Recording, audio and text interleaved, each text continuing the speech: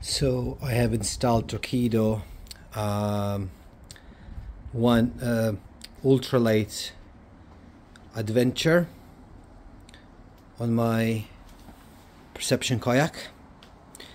I used to have a 403 on it, so we'll see what's the difference now.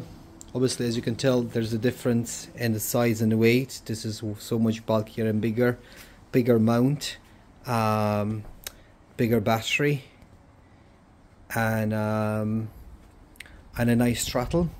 What I like about it is the fact that it's in color, so I really like that. And it has a backlight, so it's going to be so much better, so much easier to see everything in night when I do some night fishing, and also when it's very bright. This is very smooth. I really like it.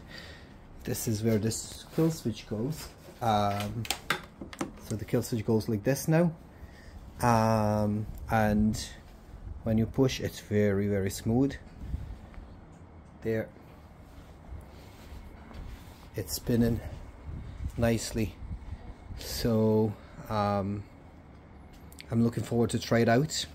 So if you're wondering how this performs, what's going to be the top speed, how loud it is, and so on, subscribe to my channel for more information.